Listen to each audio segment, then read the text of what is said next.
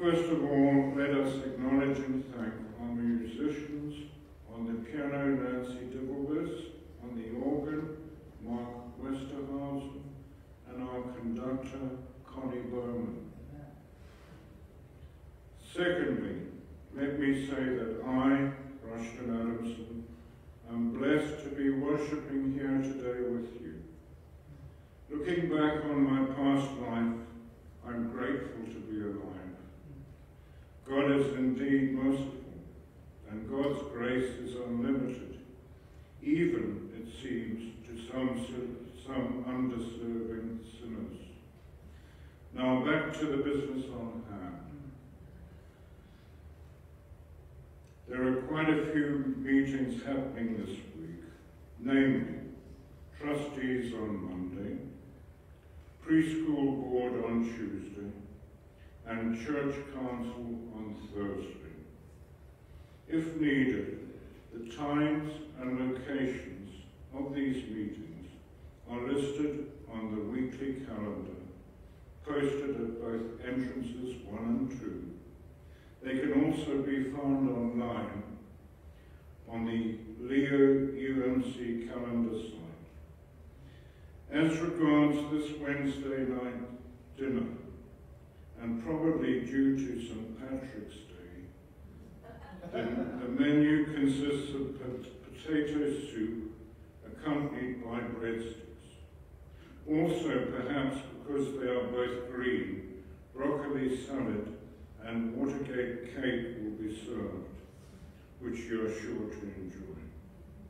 Next Sunday, March 20, our Boy Scout Troop 49 will be serving a hearty breakfast from 8 a.m.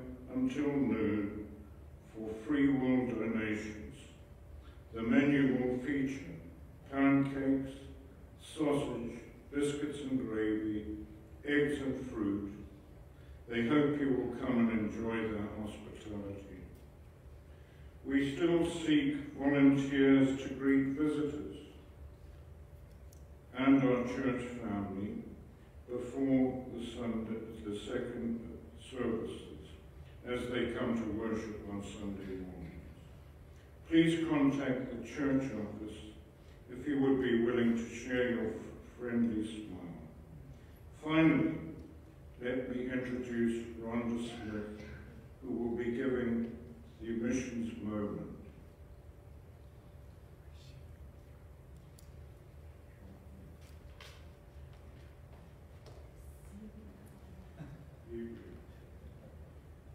Good morning, everyone. Good morning. He's tall. Okay,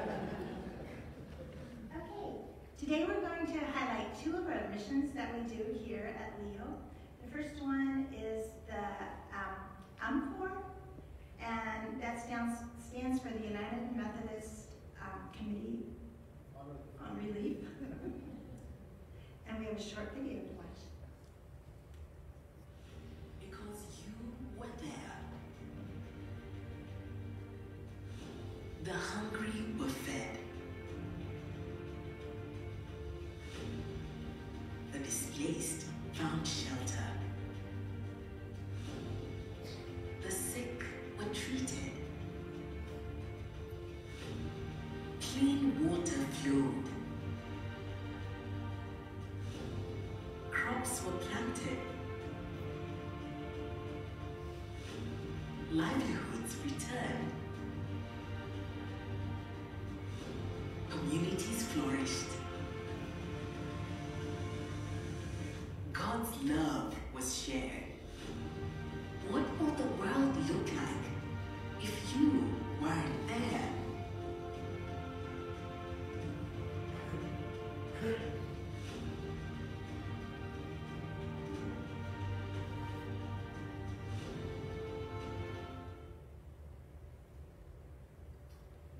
We need to be very proud that we're a part of UMCOR. UMCOR is the United Methodist organization, and it goes all over the world. And the really, really cool thing about UMCOR is when our church sends our tithe to the United Methodist, wherever they send it to, the the UMCOR is a percentage of that. Our denomination takes a percentage of that, and it's UMCOR, and it's sent to UMCOR, just places that need relief. And the really cool thing about that is through our tithes, we already have people ready to go. And so when we send money to UMCOR, 100% of it goes to the relief that it is trying to help. So we don't have to go and gather people like, okay, we're gonna go help with that hurricane. They're already there. They're already paid through the church, and they are ready to go. So that's just a really cool thing. So whenever you donate money to UMCOR, 100% of it goes to the mission.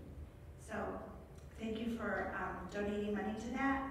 And our Indiana conference, Jeff just got a thing from Bishop Trimble, and we sent our conference, the Indiana conference, sent $10,000 last year to UMCOR for Ukraine, so to help over there. So it's just, UMCOR's a good thing.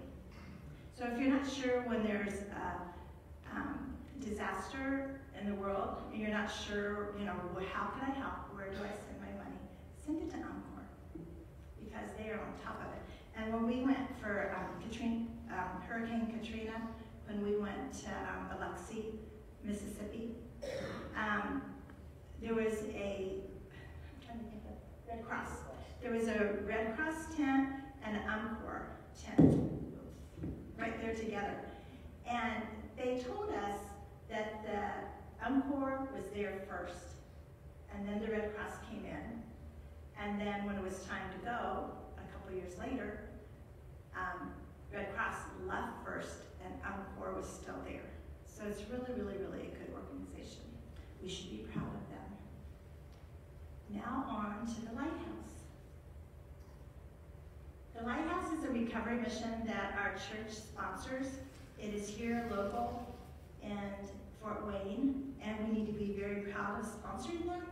They help men that are addicted to drugs or alcohol, and it's a religious program, and it's just so cool. They just have a lot of Bible studies, and so instead of filling their tummies with alcohol or drugs, they're filling their hearts with Jesus. And they have classes all day long. There are counselors there to help them, and it's just a really good organization. And not only do they help the men, there's a 30-day program, a 6-month program, and a 2-year program.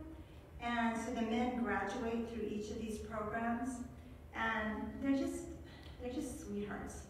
The guys that they help, and they're just appreciative, and they can walk in and out, so they get them and they don't stay, but the ones that do stay, their lives are truly changed. And it's just a really, really good organization. And Brandon and some of the guys were here a couple weeks ago. That's them. That's part of Lighthouse. And something else that's really cool about Lighthouse is that they're trying to help the community around them. And they have a food bank that is open for the community. And so a family can go and get food, and they don't ask anything in return. The only thing they ask is at the Lighthouse on State Street, they ask that they would attend a class. So there's Bible classes, there's just a fellowship kind of class on a Thursday afternoon, just get to know your neighbors. And then on Friday nights, they have a worship service at 7 o'clock. And Jeff and I don't know, we go 2 out of 4 weeks to that worship service. And so just, we would invite you to come and go with us. It's really, really fun. And you get to know the guys, and you'll just see how sweet they are. But, so come and go to that with us sometime. And, oh, the most important thing. I shouldn't say the most important thing, should I, on Sunday morning? Okay, we need a half-court shooter. And the really sad thing about this that we have learned is that that's when Leo's spring break is. The shooting contest is going to be on the 31st, which is a Thursday, and that's Leo's spring break. So we need some of you people to step up and shoot that basketball. I got it covered. You got me. You know I got game. It's one of the reasons you fell in love with me, right? I got game, right? Lucifer's shaking his head no. So, today after worship, as we're going to get our coffee, get your coffee and cookie and come into the gym, we need guys to shoot. We need girls to shoot also. Last year, a 60-year-old lady shot. Okay? So this is how she did it. This is the secret. For every $100 the church donates, they get to move up 1 foot. Okay? We got this. So we need your help. Okay, we need your help. And we have 2 little buckets. I have no idea what happened to them between here and home. They're still in the car. Sorry. So we have 2 little buckets. I'll go get them. And so if you would just put a donation in those, please. There's a black and gold one kind of for that Purdue school. And go Purdue, they won. You didn't make it. It was sad. Jeff cried.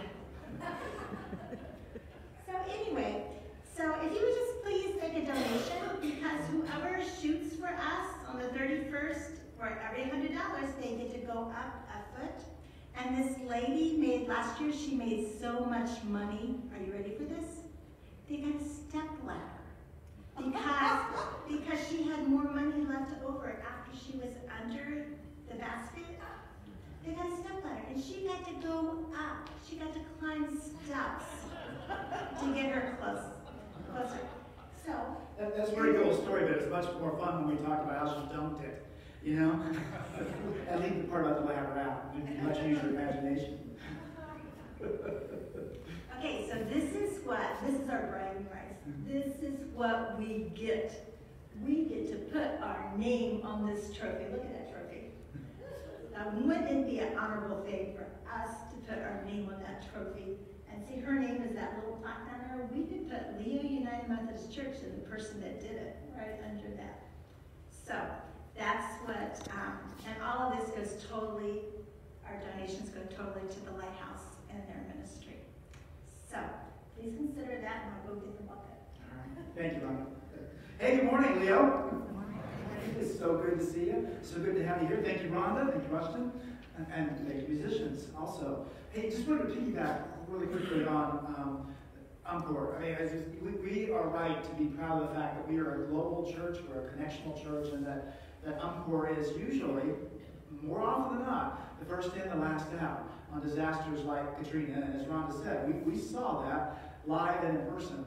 And also just want to reiterate this, because this is so important, that all the overhead costs to Encore are taken care of up front. I mean, your tithes and your offerings every week, they go to the conference office and then on to the more global church. And all the salaries and all the administrative costs that go with Home Care, they're already prepaid. So if something like Ukraine, for example, comes up and there's a special need and you're asked to donate money for that special need, like Ukraine or Katrina or some natural disaster, every dollar you send for that special initiative, that special offering, 100% of it goes to Encore. So that's why I'm so proud of that organization. So one of the reasons I'm proud to be a Methodist is because we've got things like that going on.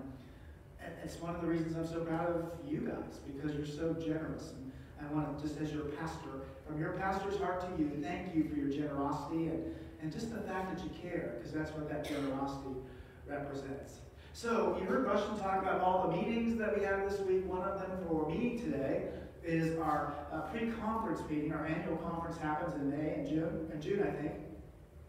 And so we've got this little housekeeping meeting to get ready for that. That's a Zoom meeting that I'll be in this evening. But I want to just tell you a little bit about that, because this is the way the church works, is we elect delegates to go to annual conference to represent you. So some of those delegates that we elect are called equalization members. And that's just a fancy way of saying that we need so many lay people to offset the number of clergy so that it's everybody in the church is represented. That's what it's all about. That's what the meetings. Now, I don't really want to bore you with that housekeeping detail, other than to say this. For some of you that are really zeroed in on what's happening with the Methodist Church right now, some of the big news worldwide Methodist Church has been that our general conference has been postponed yet again. So it's going to be postponed from this summer to the summer of 2024. And just so you know, it's caused some consternation in Methodist Nation, right?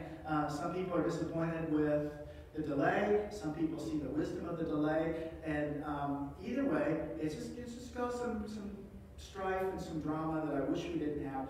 So I say that simply to say this. Please pray for our church.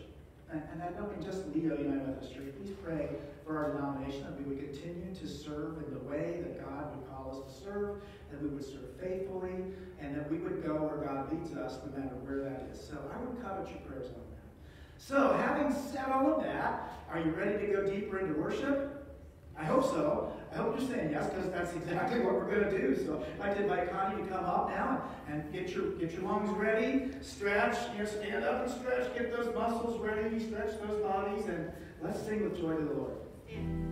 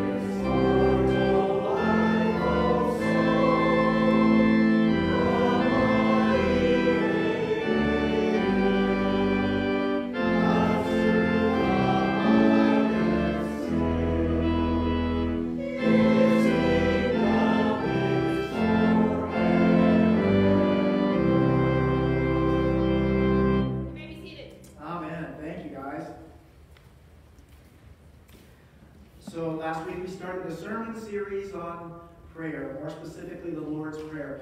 And many of you are seasoned saints and you know the Lord's Prayer. You know it by heart. You could say it in the middle of the night, awaken from a deep sleep. You could say it because you know it so well. You also know in the life of this particular church, we've gotten away from the Lord's Prayer a bit, and we're kind of coming back to it. But before we do that, we're unpacking it and taking a really more intense and much closer look at it and what it means. Last week you heard Matthew's version of the prayer, and this week you're going to hear Luke's version of how Jesus taught his disciples to pray. And we're going to unpack more of that in just a moment.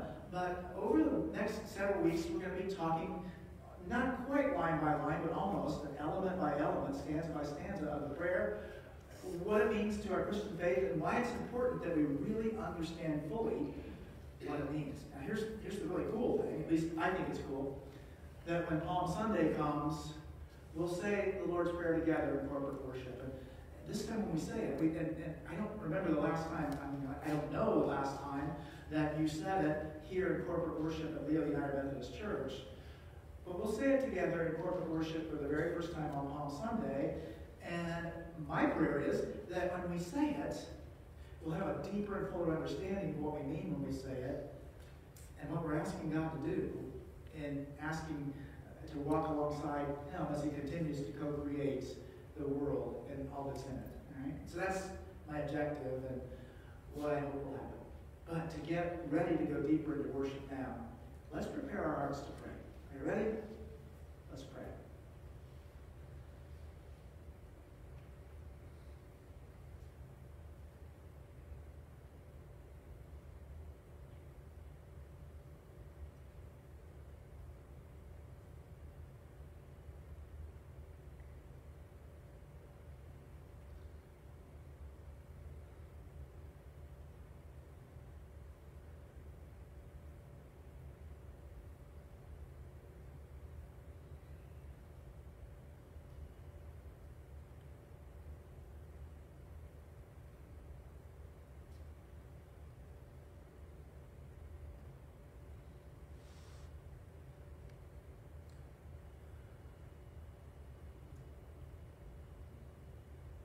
Good morning, Lord.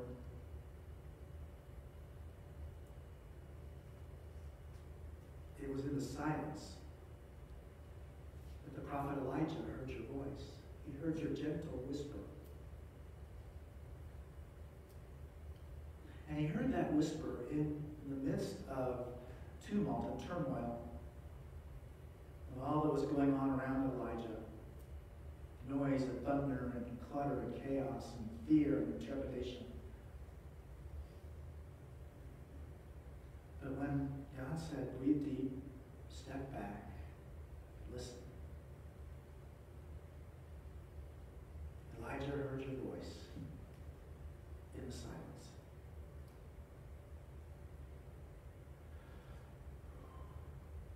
We relish that silence, and we wait for your voice. Lead us and guide us in this worship service today. May the message be your words rather than this pastor's. May they find their way into your hearts and our hearts so that you can work your will through us as we work with you to build your kingdom, the kingdom of heaven, both the one that is to come and the one that we're building right here on this earth right now. Bless us and keep us in these and all things. And all of God's people said, Amen.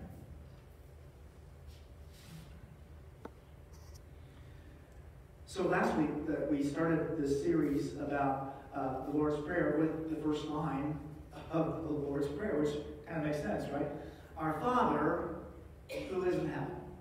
So right away we identify a couple of things about God. We identify that God is righteous and holy, and for our part, as people who kind of understand what the story is all about, we stipulate to that. We agree, and I think Jesus is teaching his disciples that we stipulate to the fact that God is all-powerful, he's righteous, holy, he's all of that we've been taught. That's who and what God is. Yep, amen. Exclamation mark. But with the way the prayer starts, Jesus is teaching something new to the disciples about God. Something new about God, that God sees himself as a parent, right? Now, the thing about that is that they wouldn't have been unversed with that. They would have understood that God sees himself as a parent. In fact, both male, mom and dad, they're aspects of God's personality. They would have known that from the Psalms and previous teaching. But here's what was new. How Jesus packaged it was new. Basically, he says that in teaching the prayer and opening it this way, he's saying that, yes, God is all-powerful, almighty, omnipotent, omnipotent, all-knowing, all-seeing, all-powerful. God is all of those things. And yes, God does see himself as a parent. But what's new is he sees himself as a parent first. Before anything else is true about God, and all that stuff is true, but before anything else is true about God, God as Father, God as Daddy, God as the loving, generous parent, that is the most important thing. And when God looks at himself in the mirror, what he sees looking back at him is a parent. And that would have been a new concept for the disciples. So this week, we were looking at the second part of the prayer, the part of the prayer that you're going to hear in just a moment. But that part of the prayer talks about something equally important and no less important. And as I said earlier, today we're going to be hearing Luke's version of Jesus' response to the disciples' request, Lord, teach us to pray. Are you ready to hear what Luke has to say about it? Well, let's listen.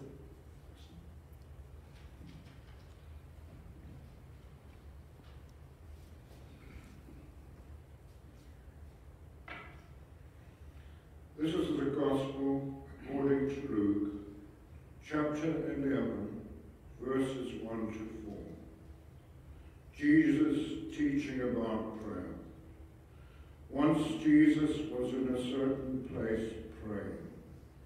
As he finished, one of his disciples came to him and said, Lord, teach us to pray, just as John taught his disciples. Jesus said, this is how you should pray. Father, may your name be kept holy. May your kingdom come soon. Give us each day the food we need, and forgive us our sins, as we forgive those who sin against us, and don't let us yield to temptation. Thanks be to God. Amen. Thank you, Rushton. So that is I think that's the NIV version of the prayer, what Luke has to say. Those of you that remember the more traditional line, you know that our Father in heaven, hallowed be thy name. And then the King James Version is, thy will be done, thy kingdom come, thy will be done on earth as it is in heaven.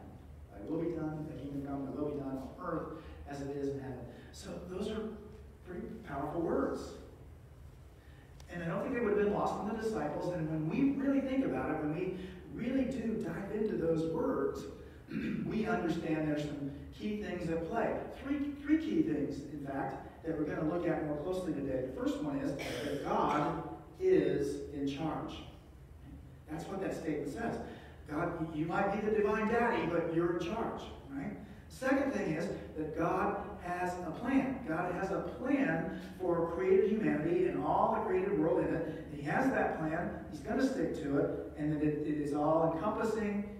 And it is the everything. Right? And the third thing that we're going to be looking at today, as we try to understand this second sentence, is that God does have a plan, but he invites us into it with him. That there is a purpose for us in the plan of God. So those three things. God's in charge, God has a plan, and we have a role in that plan. Those three things. So, God's in charge. Well, of course, right? I mean, that's been part of our faith journey from the very beginning. And as Jesus lays the groundwork for this God as divine Father, the divine Daddy, one of the things we know about parenthood, at least in my experience with parenthood, is that if you're going to be a really good parent, sometimes you have to do things that your kids aren't going to like. Amen? You have to kind of be in charge. You have to kind of set up boundaries. And you don't do that for your convenience if you're a good parent, right? You set up boundaries for your children because it's in their best interest. Amen?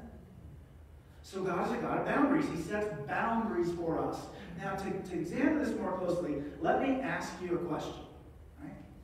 It's a hypothetical question, or a rhetorical question, so you think about the answer in your head, but do think about it, right? So here is the question. Do you believe in a literal Garden of Eden as described in the book of Genesis?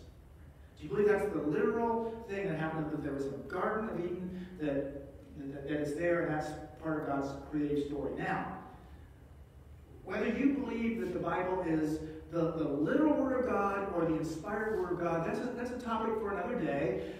The more deeper question for our purposes today is, did God create the world and everything in it and lay it all out, and then something happened? That's what I'm asking you to really consider. Right? So another way to get at that is to ask this question. Do you think that the world we live in right now, this world with war and racism and pestilence and famine and earthquakes and hurricanes and all the wicked stuff that happens in this world, do you think this is the world that God created for us? It's an interesting question, isn't it? I wish as a pastor that I had $1 for every time somebody would ask me the question, God, why did God create this world like this? Why did God let this happen? Why does God permit, fill in the blank, right? And you've wrestled with those questions too, haven't you? Right? Well, what I've learned over the years is that in response to that question, well, who says God did that? So when you look at this creation story from Genesis, no matter how you see it, whether it's a metaphor, whether it's the literal truth, the key core fact remains that the world that we're living in, at least in my humble opinion, this is not the original world God intended for us to live in. The world that God intended us to live in was a world of perfection, just like God is perfection. But see, God allowed his human beings to do one key thing. He allowed us to choose. That's pretty important, isn't it? It's important because in allowing us to choose, we chose to love and accept God as he is and to live with God on his terms, or not. And humans chose not. We decided we wanted to live our life on our terms, have it our way, and that's a problem for God, this righteous and holy, just God, and this loving parent. I imagine that it was painful. That was a painful moment for God when we choose as humans that, hey, we love you, but we're gonna do it our way, like we're some kind of rebellious teenager. You remember the story, right? The story is that Eve ate of the forbidden fruit, got Adam to join in with them, and basically we rejected God by wanting to have it our own way, and then God allowed us to live out the consequences of that decision, and he had to kick us out of the garden because he's a loving parent, right? And loving parents, when they establish boundaries, they mean it when those boundaries have consequences. We violated those boundaries, and so we had consequences, and we got kicked out of the garden. Not because God was mad at us, and not just because God's feelings were hurt. I think they were. But we chose, and God allowed us to live out the consequences of our choice. And that's why we're living in the world that we're living in. Right? I think it's important, though, that when we wrestle with that beginning point in our faith journey, that we also fully understand that that's only the very beginning. And that's only the very first part of the story. And as we fast forward through the rest of our faith journey from that point to this one, we see that God is vigorously at work in trying to get us back into the garden. It's really all about it. In the book of Matthew alone, the Gospel of Matthew, Jesus talks about the kingdom of heaven some 70 plus times. If I remember right, something like that. So he uses the image of the kingdom of heaven repeatedly. Maybe another way to think about that is that that's Jesus' way of saying God is working really hard to get us back to the garden. So, God's in charge. violate the boundaries, there are consequences to that. So this world that we're living in right now is not the one that God originally wanted us to live. It's still God's. God still owns it. God still allows us to live in it, but it's not the one that God originally intended us to live in. That's coming. That's part of God's plan. God's plan is to return us to the garden, to restore us, to redeem us, to have us get to the place where when the next time we're offered the choice between the garden and not the garden, that our choice will be a fully informed and fully vivacious yes. We choose to stay with you. That's the journey. That's what we're trying to get to. That's how God is trying to get us from this point to that point. And the plan is great. Now, what is the plan, right? Well, we could talk about that for weeks on end, I suppose. Here's a really simple way to think of it. When we live in this world that isn't the original one that God intended for us, we're living horizontally. We're living kind of like this, that we're looking at the world around us and everything in it as if this is all there is. Right? That's what's living horizontally. Here's a great way to illustrate the point. But before I do, God calls us to live vertically, where we're kind of thinking that, this isn't all there is. There's more to it than this. So we're living in this horizontal world with a vertical perspective. Now, here's a great way to illustrate that difference. It seems there was this missionary, and he was in this African village, and there was a landowner of great wealth and vast wealth. And they have a really pronounced culture of hospitality in Africa. And in this particular African village, this person as a leader of this village was playing host to this missionary. And he's a very gracious, polite host. And so he was asking the missionary about himself. And the missionary then, as wanting to be equally polite, said, well, ask the man about himself. And he says, I would invite you to look to the west. And the missionary does that. And the landowner says, what do you see? And the missionary says, wow, I see a vast grazing land and cattle too numerous to count. And the villager says, just so, that's all mine. I own all of that. The missionary, very, very impressive. Thinking that now we're going to go on to the next part of our conversation. And then the landowner says, now I'd invite you to look to the north. What do you see?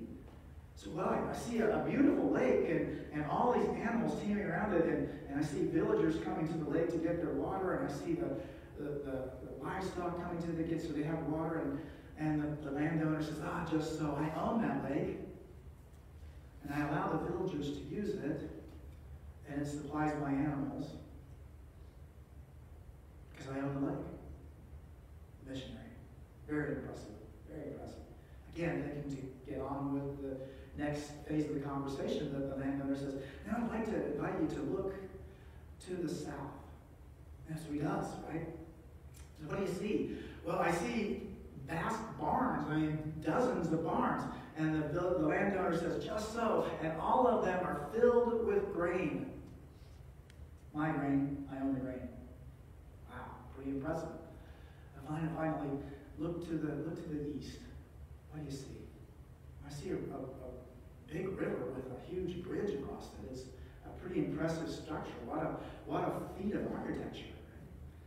And beaming, the landowner says, I had that bridge built. It's mine. I had it built. And I let the people use it for a modest fee because to help pay for the cost of it. I could get a lot more, but I chose to charge this modest fee because I'm a generous man, but I own the bridge. And the bridge is so well built that even when the river floods, the bridge will withstand it. I own all of that.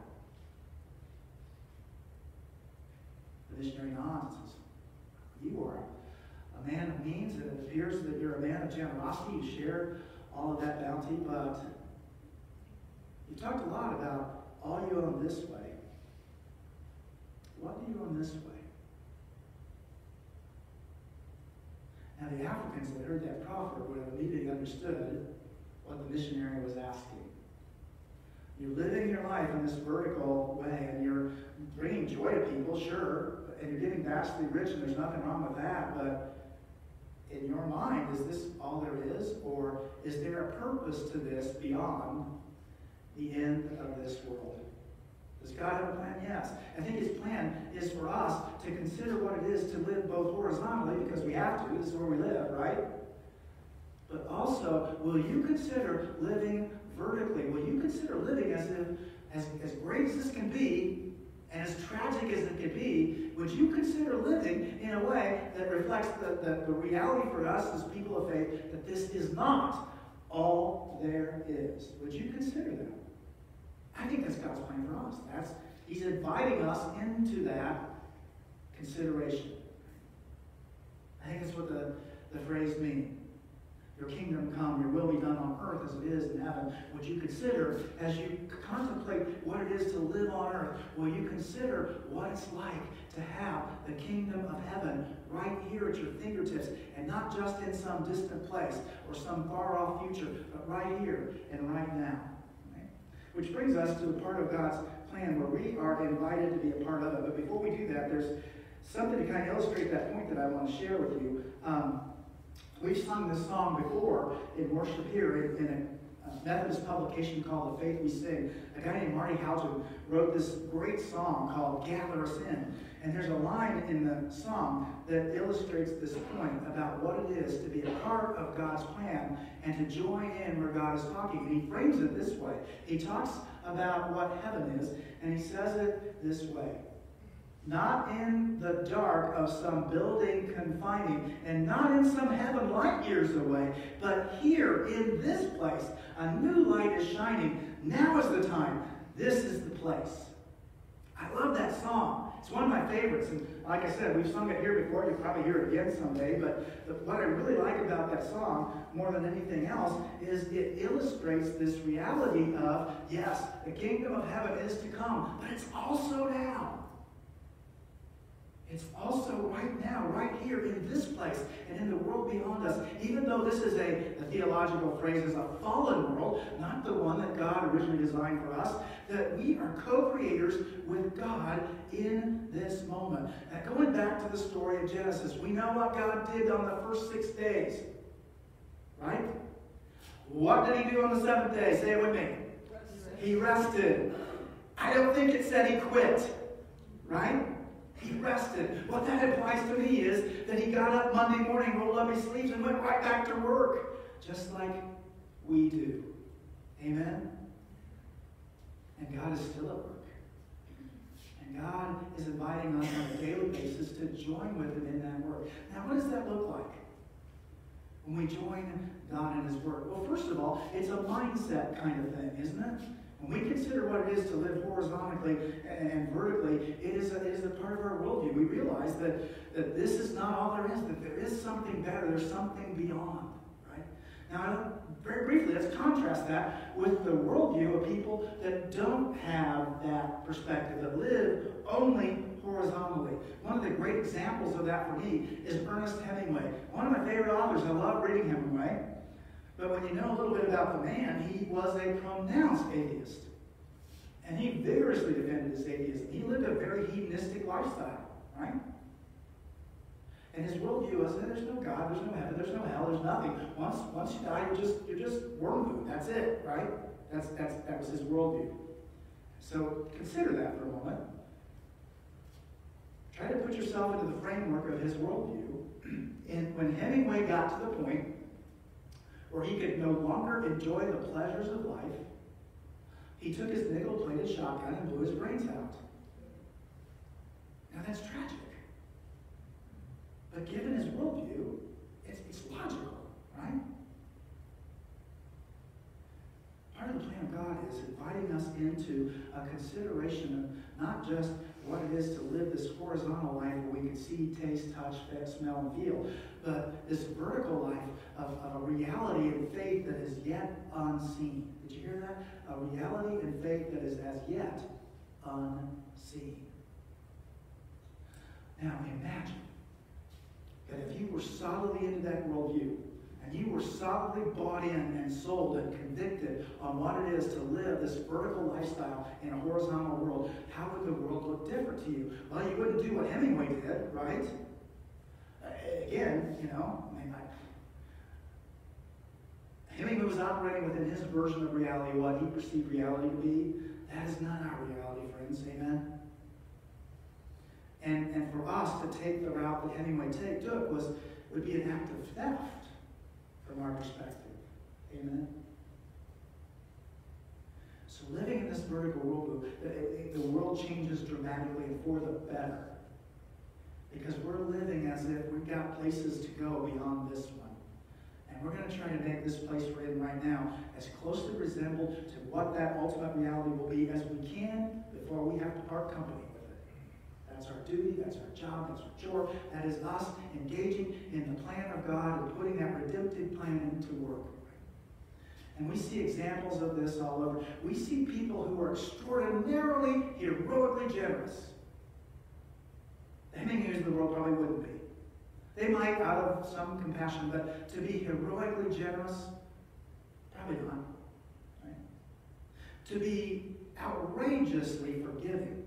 I mean, otherworldly forgiving. Last night, several of us went to a preview of a movie called Pulled from Darkness, and the power of this movie was that this woman had been trafficked into the sex slave trade, and she had been woefully abused for years. And as you can imagine, her health was wrecked, her spirit was wrecked, everything about her was wrecked except her determination to be reunited with her children. And one of the most powerful scenes in the movie is she's found Jesus. She didn't know Jesus before, but she found Jesus and she discovered who that was and what that meant. And she was all in. And finally, in one of the last scenes of the movie, as she's dying of cancer, she says, "I forgive them." And the nurse who's become her friend and is administering aid to her bends closer and says, "What? Excuse me? I forgive them." Who? The men. The men who did this to me. I forgive them. And I pray for them.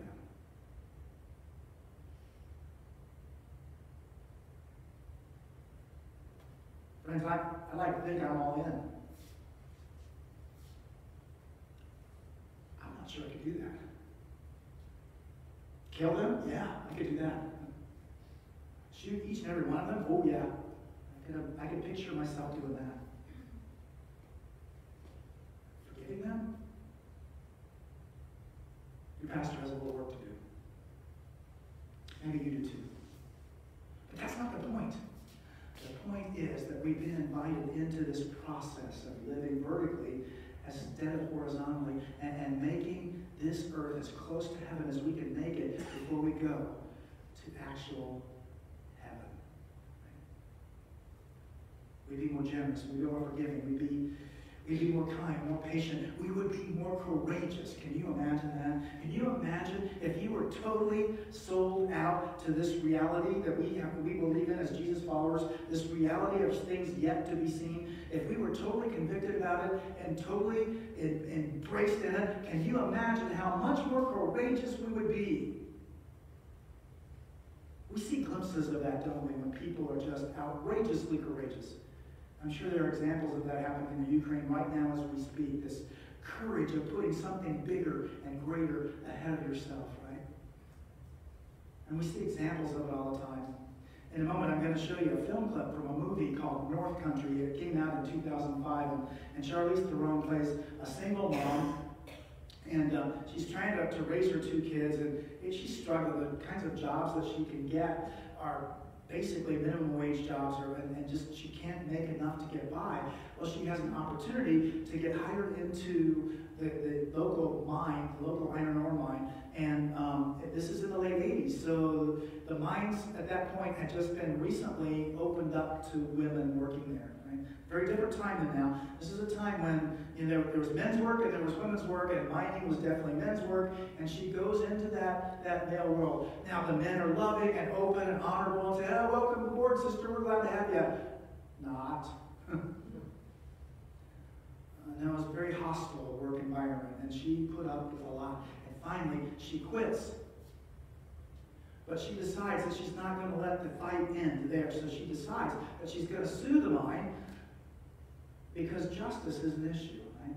And this scene that you're about to see is her trying to hire a lawyer played by Woody Harrelson to take her case.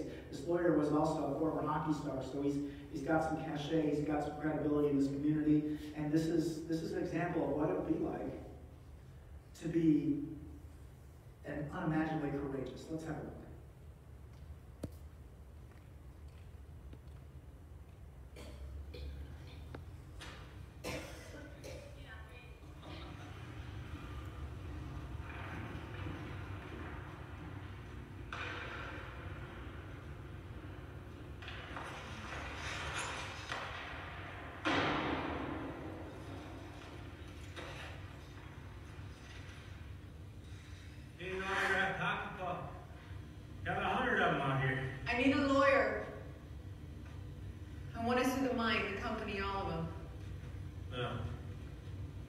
Good luck with that. I'm saying I want to hire you. Sorry. Don't do that anymore. Well, that sucks because you were the only lawyer I ever met. Well, the good news is, all roads lead to lawyers. Tell you what, I will buy you a beer. I don't need a beer. I need a lawyer. Look, Josie, the illusion is that all your problems are solved with court. The reality is that even when you win, you don't win. I know, but I'm right. Yeah, I'm sure you are, but right has nothing to do with the real world. Look at Anita Hill. So she's you. You think you're all done with the mind. Wait till you get to a courtroom. It's called the nuts defense. You're either nuts and you imagine it or you ask for it. Either way, it's not pleasant. Take my advice. Find another job. Start over. I don't have any starter left. Look, you're a beautiful girl. You could always... I'm a beautiful girl. I could find a guy to take care of me. I'm not going to be taken care of. I want to take care of myself, take care of my kids. You know what's happening to all of us? Everyone up there.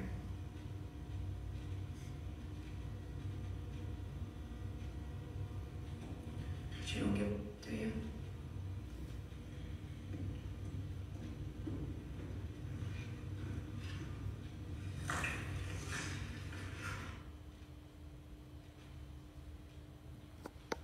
As I look at that clip, I'm reminded of the fact that this is a movie, it's an entertaining story, it may be a reflection of reality too, and all that's well and good, but there's also a predicate for it in the Old Testament. There's a great story about a woman named Esther. And this is historical truth, right? As well as a biblical story. And Esther became a queen because a Gentile king took a fancy to her, right? And there was a rule in the kingdom that nobody could approach the king without being invited. And if they did, the penalty was death unless the king extended his scepter and basically said, okay, come on in. Because if he didn't do that, you know, kind of a brutal plan to not waste the king's time, amen? King also had an advisor in his court that was an anti-Semite, and he wanted to wipe out all the Jews. So he kind of manipulated the policy decree of the kingdom so that was about to happen. But see, Haman didn't know, this advisor. The king didn't know that Esther was Jewish and didn't know that she was connected to this thorn in the evil guy's side. His name was Mordecai, Esther's cousin. And Mordecai came to Esther and said, hey, listen, we got this big problem here. Our people are about to get wiped out. And Esther said, oh, well, I'd love to help you. But there's a hard and fast rule. If I go to the king and uninvited and he does not, and I'm not sure that's what I want to do. Reasonable response, amen. That's a horizontal response, right? It may have been a response that Hemingway would have taken, not because Hemingway wasn't courageous or didn't have the capacity to be courageous, but Hemingway may not have taken that because he wouldn't have seen enough upside to it, right? But Uncle Mordecai says to Esther, you got to do this because you're in a position to do it. But understand this, if you don't do it, God will raise up a Savior from another place, and it won't be you, and you'll miss out on the blessing of being that guy.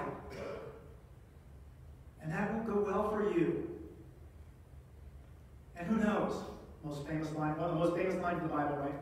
Who knows? But that for a time such as this, you've been raised up for this purpose. I maintain that story is an example of how God invites us into some nasty places so that this world can be a more vertical one and a less horizontal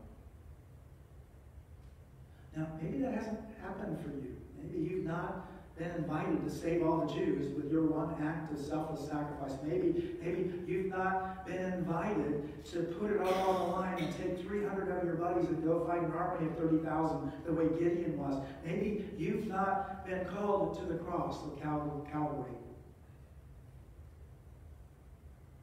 But I do imagine that there are times when you've been in uncomfortable situations where something really wrong was going on and you had a choice to speak up or stay silent.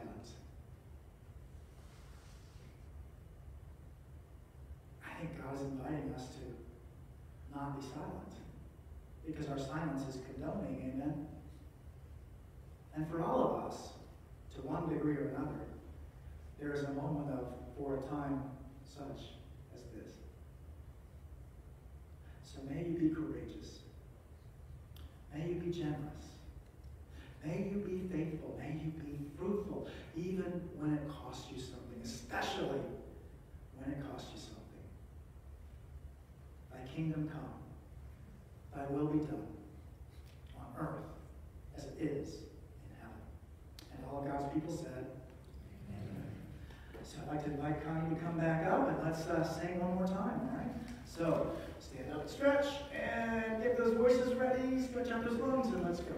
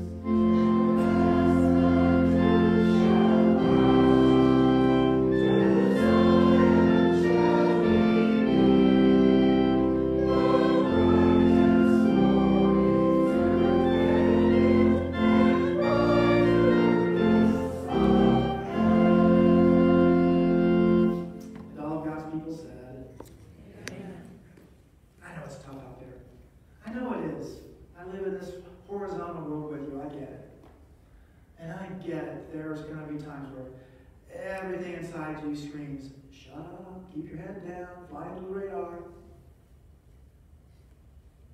But then there's that tiny little spark inside all of us that says, I got to do something.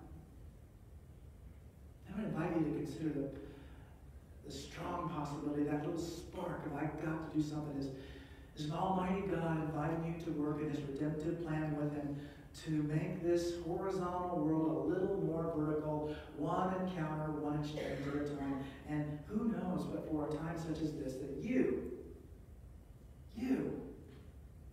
I have been called to make this world what it was originally designed to be. And now may the Lord bless you and keep you. May the Lord cause his face to shine upon you and be gracious to you. May the Lord turn his countenance toward you and give you peace. And all of God's people said, Amen. Go in peace.